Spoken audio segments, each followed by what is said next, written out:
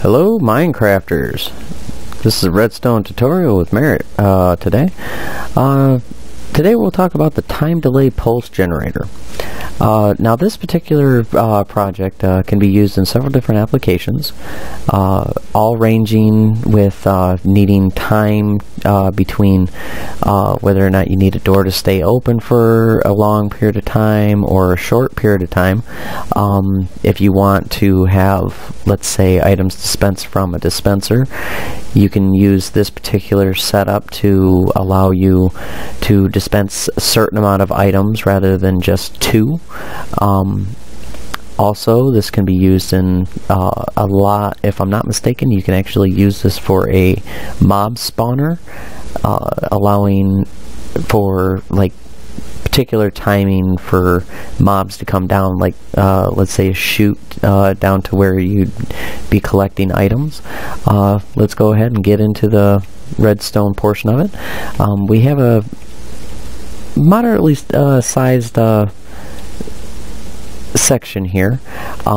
Off to our left we have the pulse generator.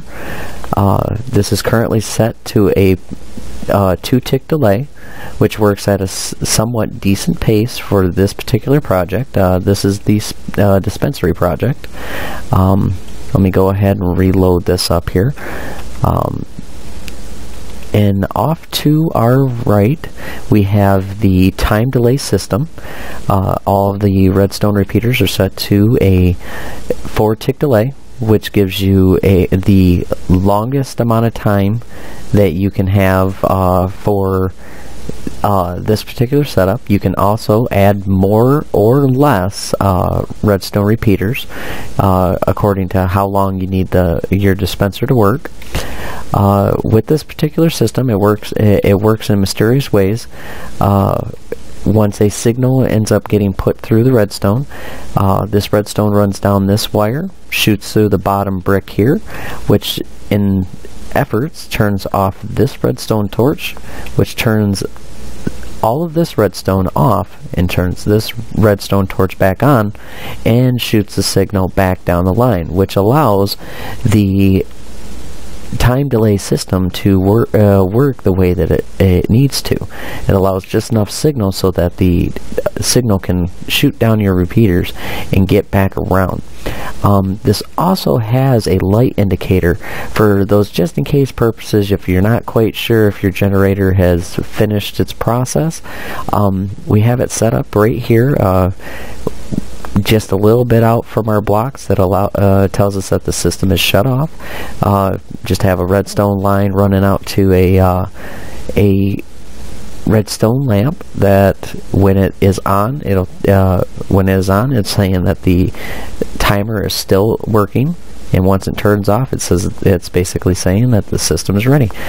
Just to kind of show you how this works, just to kind of give you a heads up, with this particular setup, it allows my dispenser to shoot out 18 items. Today we have the smooth stone in our dispenser, and just to kind of show you how it works, go ahead and click the line. As you can see, our stone is being dispensed, and our pulse generator is going at a 2-tick delay.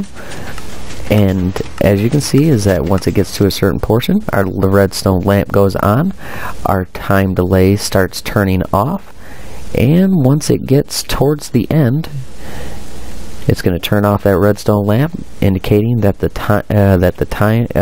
time delay has stopped and that the system is ready to be used again. Now, if you use the system and you happen to click the button before the lamp is turned on and then turned back off, it can run the chances that the pulse generator will error out and glitch. It'll let go of this block and make it so that the system will stop. And just to kind of show you that it did shoot out 18, there you go. As you can see on our bar, we got 18 smooth stones out of it. Go ahead and click that again. This can be used in several different applications, like I said. You can, if you want to speed it up and get if you want to get a little bit more out of your dispenser, all you have to do is just change the delay on this, or also add more repeaters, because the longer that this goes, the longer that will go. Also, if you only want like a small amount of items to come out, you can change this up to a 4-tick delay, and also change these delays down to, let's say, also a 3-tick or 2-tick. The faster that this goes, the quicker that the dispenser will turn off, and the slower that this goes, the least amount of items will come out. And as we can see, this should go up to 36. There we go.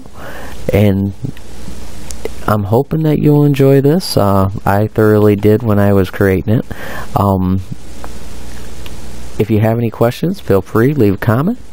I'll thoroughly enjoy being able to answer you back with any questions you might have, or any suggestions to make it, let's say, a little bit more compact, to more of your style of play.